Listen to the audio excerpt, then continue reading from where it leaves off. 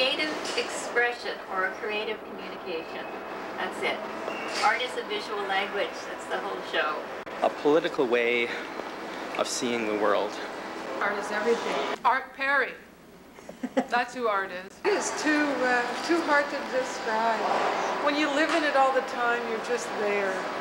Art is making stuff that has no use in real society, but would mean that society was useless if we didn't have it. I just have to consult an artist. There you go, that's your answer.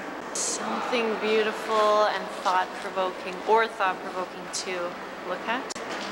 An expression of personal preference. I think you should just turn the camera on yourself. I have no idea. That's something that requires a great deal of thought, so I'll have to get back to you. I totally think art is anything you want it to be. Everything's art. My art is about just making art. It's about being here and having fun.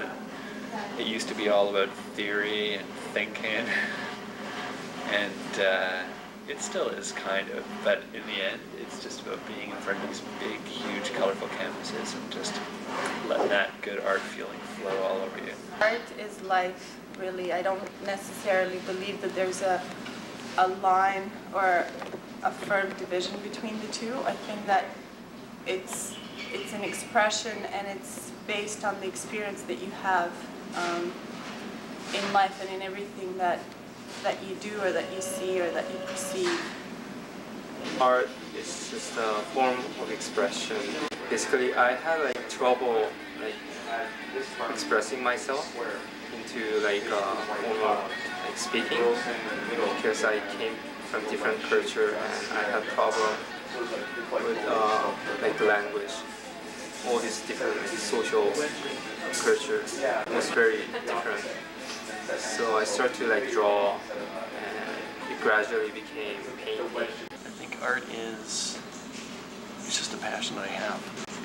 It's just, I don't live and eat and breathe it. However, I get really turned on by exciting art, by sort of new stuff.